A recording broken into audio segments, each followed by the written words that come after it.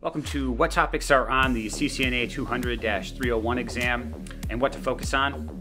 This video is a part of my series called GNS3 Labs for the CCNA exam. And in this video, I'm going to be going over the topics on this exam, to what extent the topics are on this exam. We're going to talk about how many questions are on the CCNA 200-301 exam. We're going to talk about what topics are not on the exam. And then we're going to pull up the Cisco requirement sheet and go through the exam topics, talk as much as I can about the topics without violating NDA.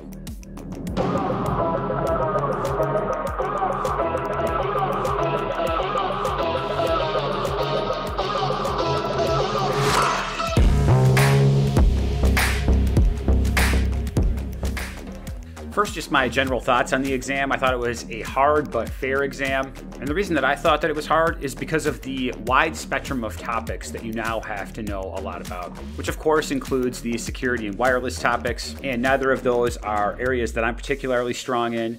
The exam focuses a lot on the new stuff, and by that I mean the software-defined networking elements. And also the two topic domains that are not on the test anymore would be VTP and EIGRP. And lastly, it goes without saying that you are responsible for knowing everything on the topic list, at least to a certain extent. Next, how many questions are on the CCNA 200-301 exam? It's going to be 102 questions, and that comes out to be about 1 minute and 20 seconds per question.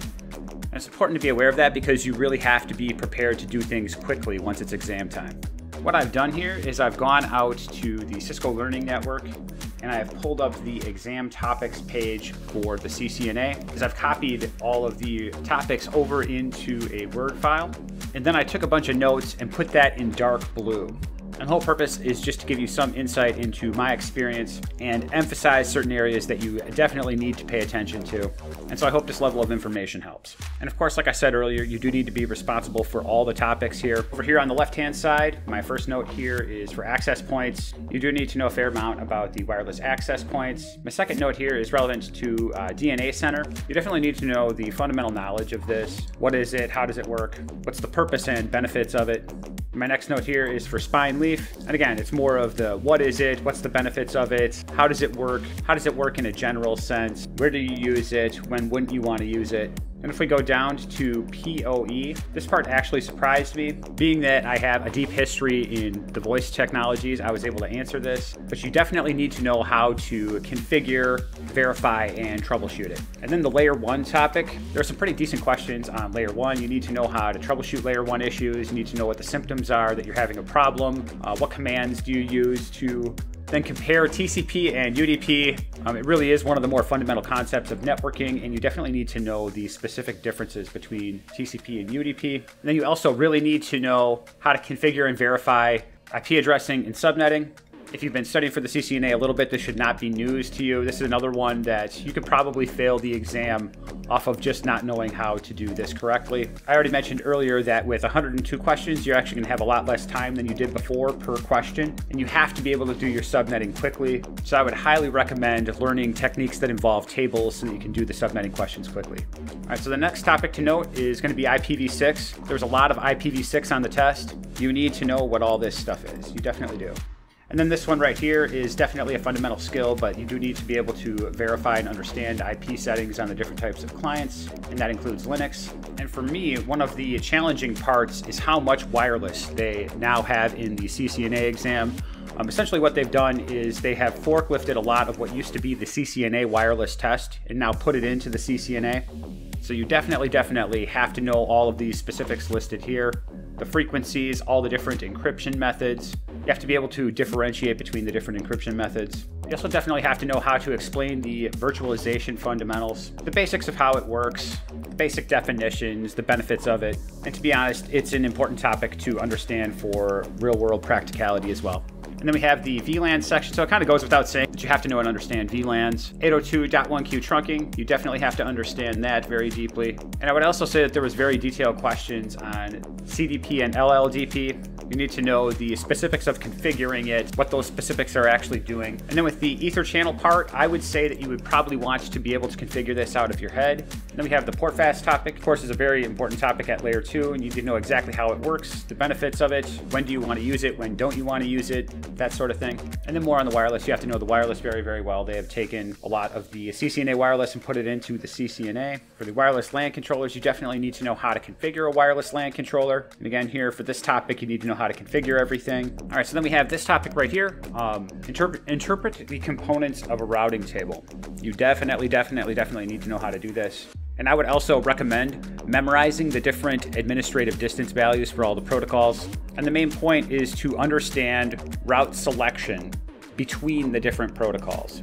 So if a router has routes from a bunch of different protocols, which one is it going to use and why, that type of thing. All right, and then that includes this right here as well.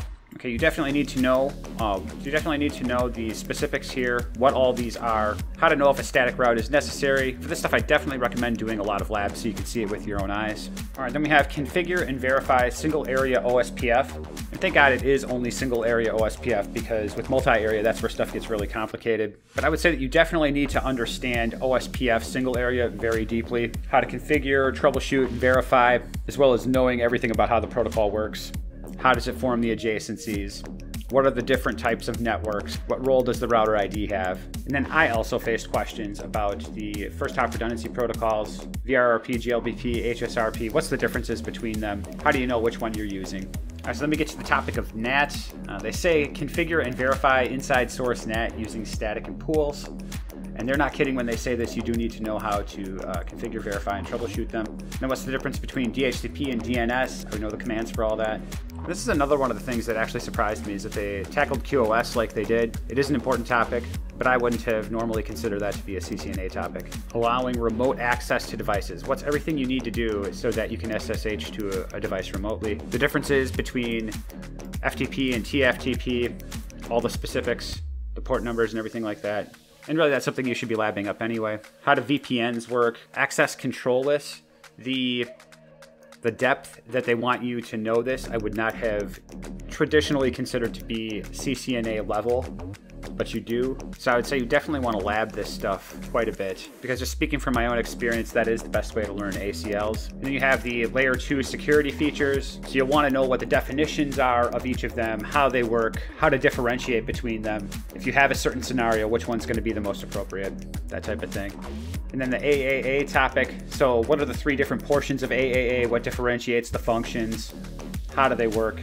And then what differentiates the different wireless security protocols here. And then you definitely want to know how to configure this task right here. And here I just have a general note. Similar to wireless, the CCNA now encompasses a lot of these security plus. You need to understand the basics of automation.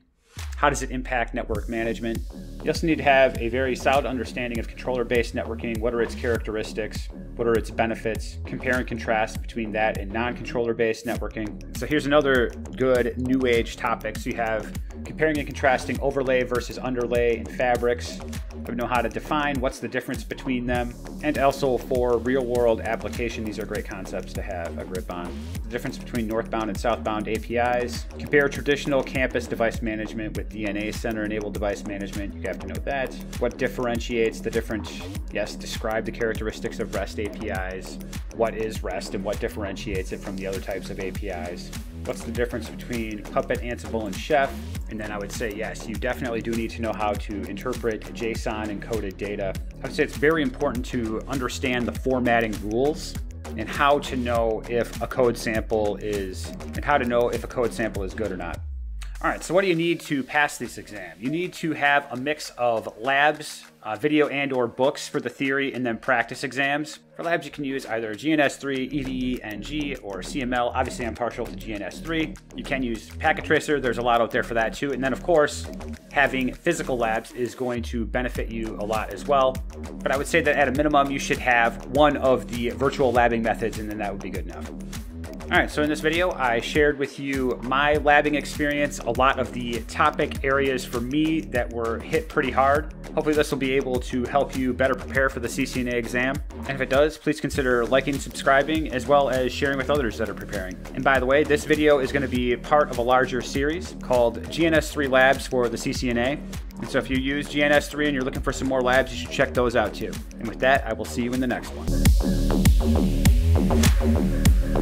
you.